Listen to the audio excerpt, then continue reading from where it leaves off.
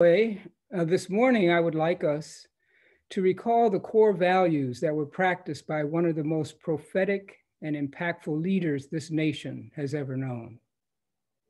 A husband of one, father of four, pastor, author, Nobel laureate, and disciplined disciple of peace, love, and nonviolence, who gave his life for freedom, human justice, and the better being of the systemically oppressed.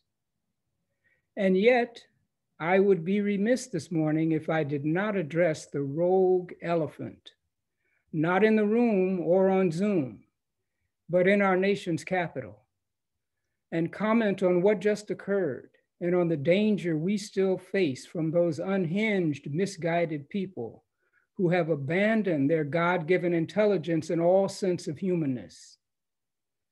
I'm disappointed and saddened yet again.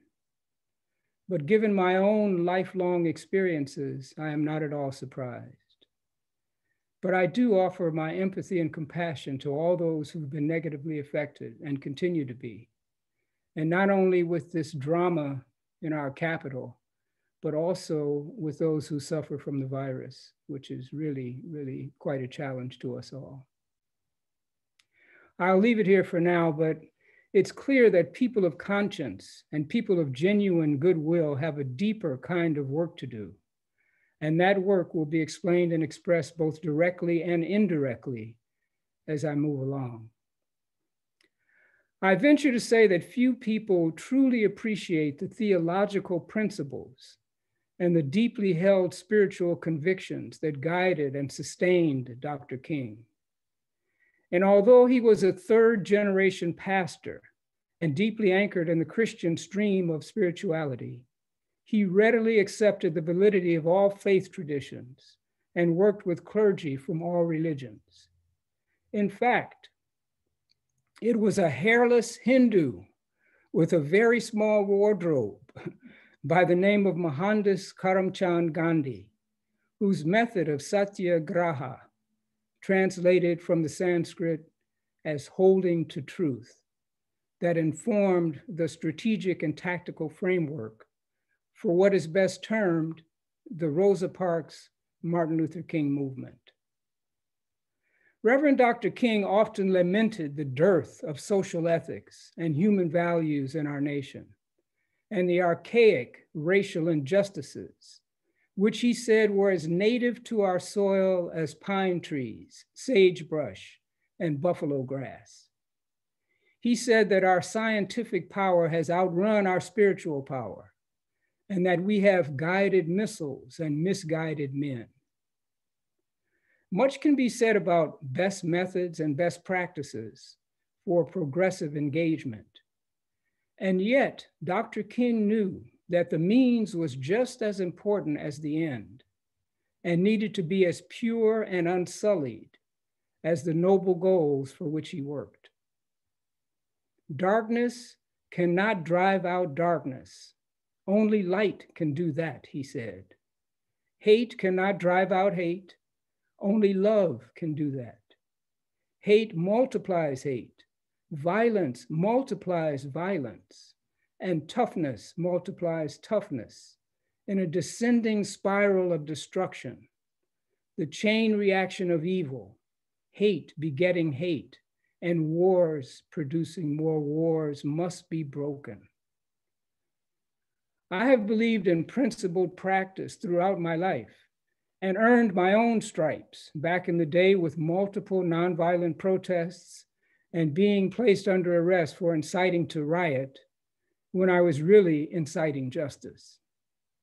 And yet in recent years, I find that I am emphasizing universal unity, practical spirituality, selfless service, and the all-encompassing value of love. Because after all the research and study, all the living and traveling abroad, and all the self-inquiry and deep reflection, I have concluded, like many of you, that to achieve a life worth living and to move towards the eternal goal of moksha, or spiritual liberation, love, and its broad, conscious, and rightly focused expressions must be present. All noble goals can be subsumed under love. Ideologies have goals. Political and economic activities have a purpose. But what if that purpose was infused with love for equal justice, for equal access to the means for a healthier life, and for the best being of all? Dr. King reminded us that it takes strength to love. When I speak of love, he said, I am not speaking of some sentimental or weak response. I am speaking of that force which all of the great religions have seen as the supreme unifying principle of life. Love is somehow the key that unlocks the door, which leads to ultimate reality. This Hindu, Muslim, Christian, Jewish, Buddhist belief about ultimate reality, he said, is summed up in the first epistle of St. John. Let us love one another. Shams of Tabriz, Rumi's mentor and teacher, said, a life without love is of no account. Don't ask yourself what kind of love you should seek, spiritual or material, divine, mundane, or Eastern or Western. Divisions only lead to more divisions. Love has no labels, no definitions. It is what it is, pure and simple. Love in thought is truth and right view. Love in feeling is peace. Love in action is morality and right living. Love in understanding is nonviolence.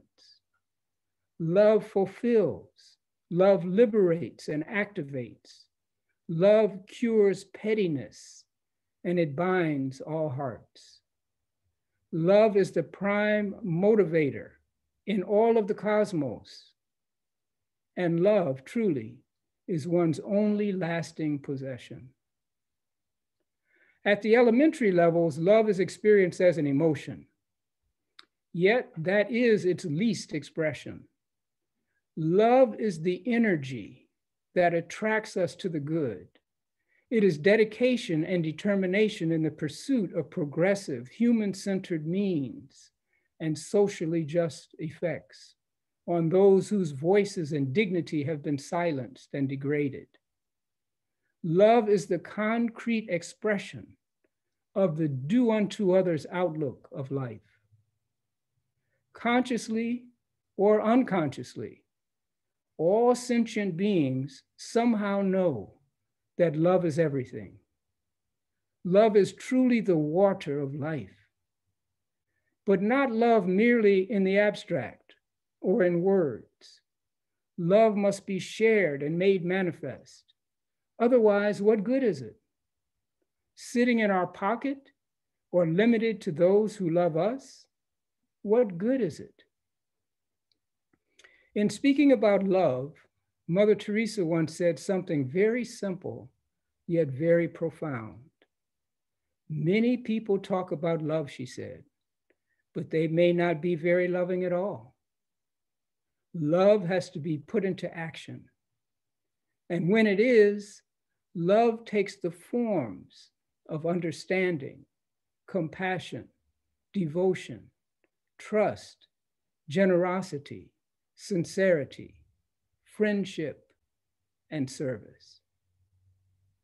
Freedom and social justice arrive whenever and wherever those in power, authority, and those who hold influence uphold the common good and acquire the courage to place compassion into action.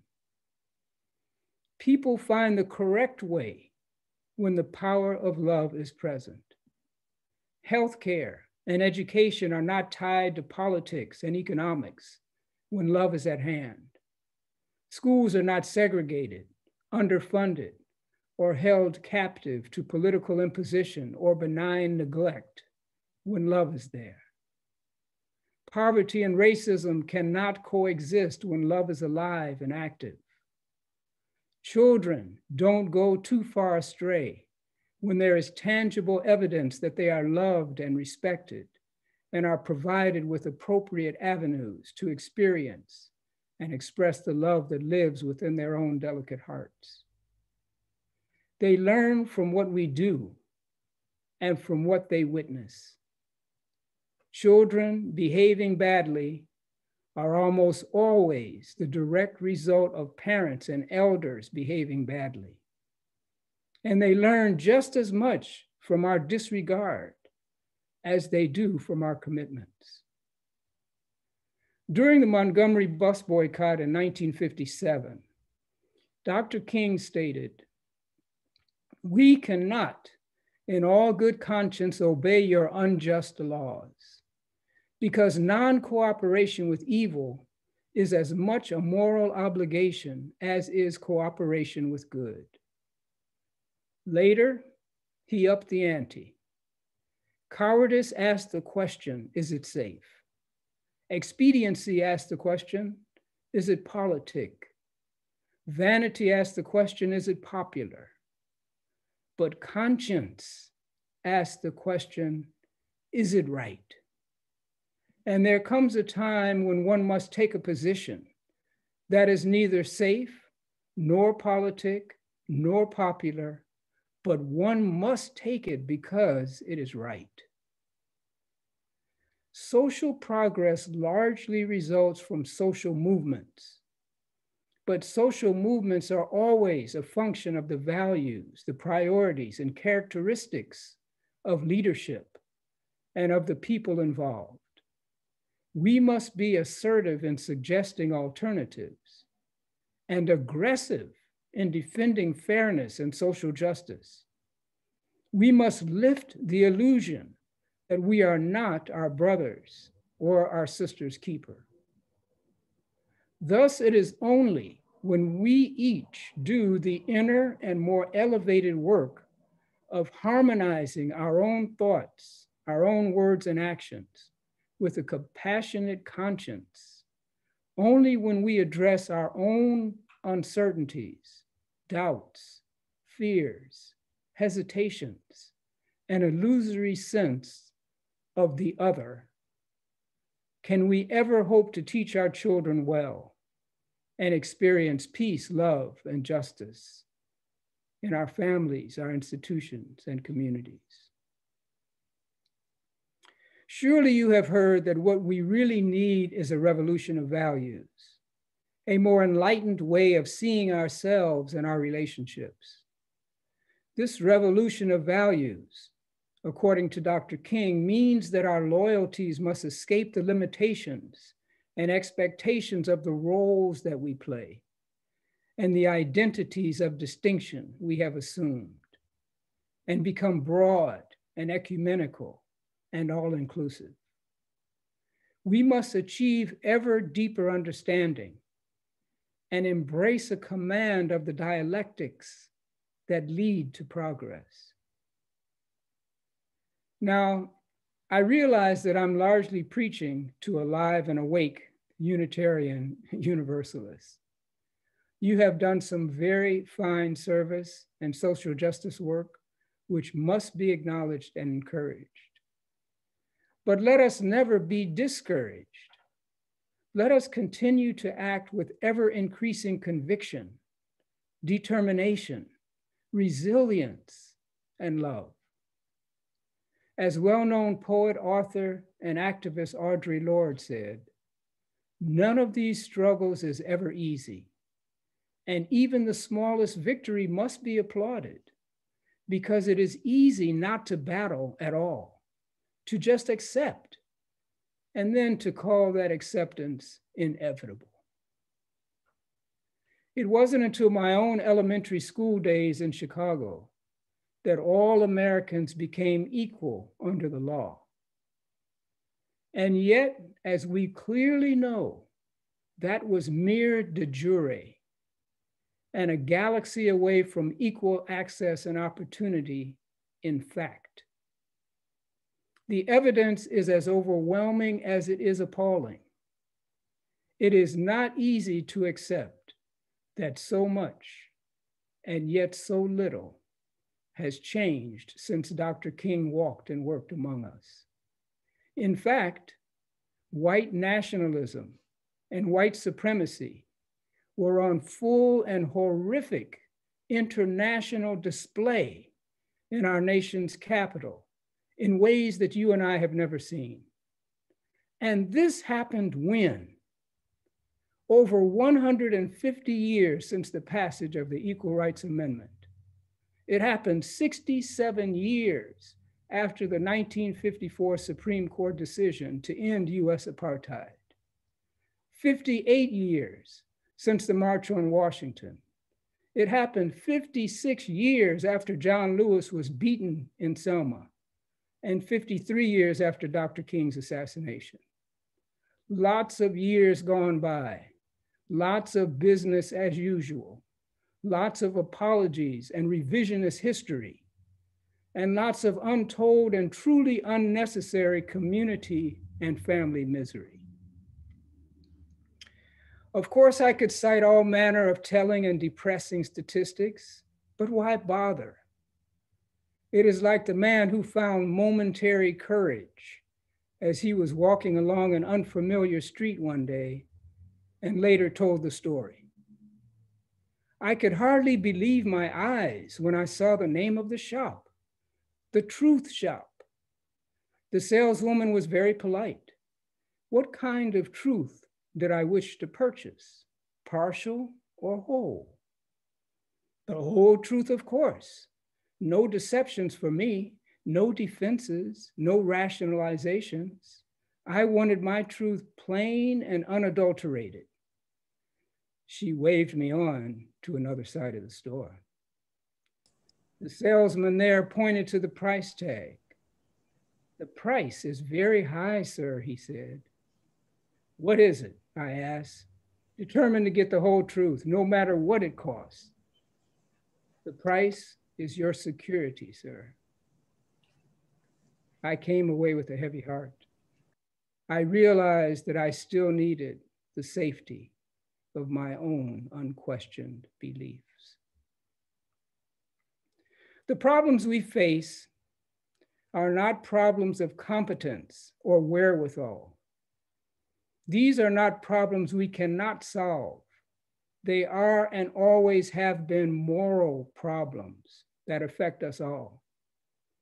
Yet too many prefer to push them into complex abstraction in their attempts to avoid the painful truth that as a nation, America has always cared more for its money, its pride, its optics, and its access to other people's resources, much more so than the welfare of their own marginalized and suffering people. We are a uniquely wealthy nation with incredible wherewithal and mind-boggling ingenuity and potential. And with the right values and the right priorities, we have the capacity to humanely and completely refurbish our healthcare and social security systems, our hospitals and schools, our roads and bridges and levees. All could be working. All could be assured of a worthy education and quality healthcare. All could rely on a social contract that would preserve dignity and extend opportunities for a more meaningful and productive life. When will we bring honor to the human condition? When will we realize that education without character, business without morality, science without humanity, and politics without principles are not only useless, but can quickly become positively dangerous? What good are principles without practice and words without deeds? Our hearts must be heard in our voices and felt through our actions. Surely we know that this is not really about Dr. King. It is about you and me. It is about what we have come to understand about the meaning and purpose of life and how we support, empower, and serve each other. How we spend our time, how we spend our money and our energy, how assertive we are when teaching our children, by word and by example, that racism, sexism, ageism, and discrimination of all kinds is wrong and will not be tolerated. It is about how we supervise and teach, how we interact with our coworkers, which businesses we support, what and where we consume, how we dispose of our waste, and how convenience and thirst for cheap apparel and inexpensive toys support sweatshops, pollution, job loss, and labor exploitation. Today, King speaks to us like never before. He is urging us to be true human beings, to be more deliberately mindful, to be ever more conscientious, and to help bring an end to the bold hypocrisies and contradictions that have plagued our nation and its people since its inception. I will be more courageous. I will be more compassionate. I will be a better parent, a better father, mother, sister, brother, friend, and coworker. Whatever I do, I will do it with greater mindfulness, with a renewed and more persistent commitment to what is just, what is right, and what is good. So in closing, and to push this to the highest levels of universal Unitarianism, to the level of true Advaita or non-duality, let me simply suggest a wonderful game that the great Sufi poet Hafiz contrived. There is a wonderful game we should play, and it goes like this. We hold hands and look into each other's eyes and scan each other's face. Then I say, now tell me a difference you see between us. And you might respond, Hafiz, your nose is 10 times bigger than mine. Then I would say, yes, my dear, almost 10 times. But let's keep playing. Let's go deeper, go deeper. For if we do, our spirits will embrace and interweave. Our union will be so glorious that even God will not be able to tell us apart. There is a wonderful game we should all play with everyone. And it goes like this. Thank you.